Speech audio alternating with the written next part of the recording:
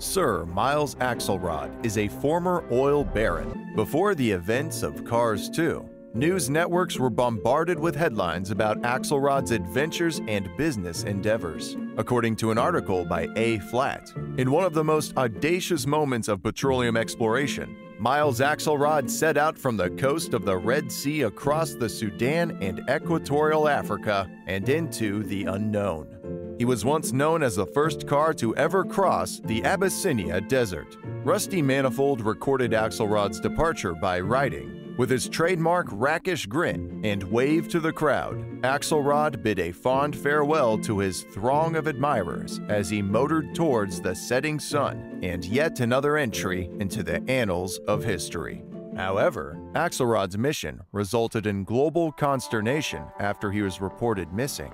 Newspapers such as the Rear View Mirror printed a headline stating, "Billionaire missing while on adventure, industrialist not heard from in months."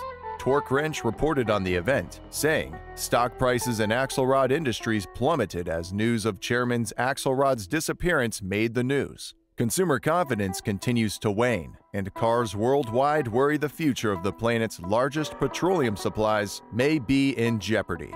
After over a month of waiting, the news reported on the story that grips the world.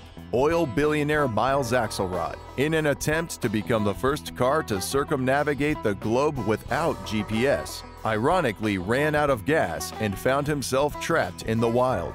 Feared dead, he emerged 36 days later running on a fuel he distilled himself from the natural elements. Since then, he has sold his oil fortune and converted from a gas guzzler into an electric car, and has devoted his life to finding a renewable plant-burning fuel.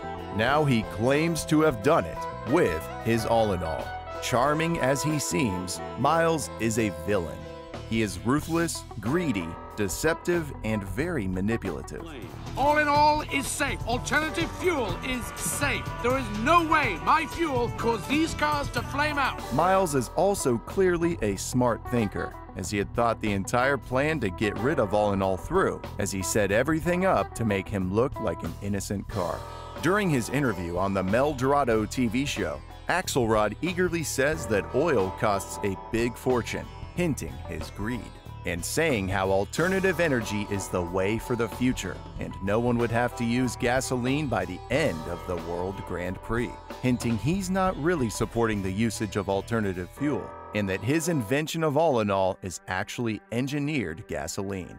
While speaking to Mater at the party in Japan, Axlerod's eyes widen at the sound of oil leaking when he quickly says that Mater had leaked oil. This implied that Axlerod realized he had leaked oil and blamed it on Mater in order to hide the fact he's not truly an electric car. This comes back to light when Mater realizes that Axlerod had leaked oil while realizing that Axlerod is the Lemon's mysterious mastermind. Me? You got to be crazy. After the first race in Japan, Axlerod defends that All in All is safe and did not cause the race car's engines to explode.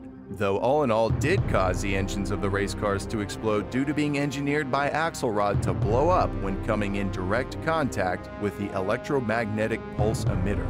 Before the race in Italy, Axlerod tells the press that he went to court and had his scientists confirm that All in All is safe. Sir Miles Axlerod spoke to the press earlier today to answer questions about its safety. An independent panel of scientists has determined that All in All is completely safe, okay? Safe. There it is. This is said to be a lie, as Axlerod would not be willing to go to court to justify his fuel, and that he only told the press his fuel is safe so that his minions can inflict more harm to race cars during the race. Before he discredits the use of All in All, Axlerod says he cannot risk the lives of the race cars without sounding completely concerned. This foreshadows Axlerod does not truly care about what happens to the race cars if they use his fuel, and was even willing to murder Lightning McQueen for when he decides to use All in All just to prove the safety of alternative fuel. It also foreshadows that Axlerod does not truly care about the lives of anyone but his own, as he was forced to deactivate his own bomb just to save himself. When speaking to McQueen before the race in London, He tells him he has hopes of him winning and expectations of him proving that all in all is safe. I just wanted to come down here and to personally thank you, because after Italy, I was finished. And then you gave me one last shot. Listen, And I probably shouldn't be saying this at all, but I hope you win today. This implies that Axlerod wants McQueen to participate in the race just so he can be killed and prevent him from backing out in order to find Mater, whom Axlerod's minions had managed to capture. Axlerod never revealed his true nature because Mater revealed it for him.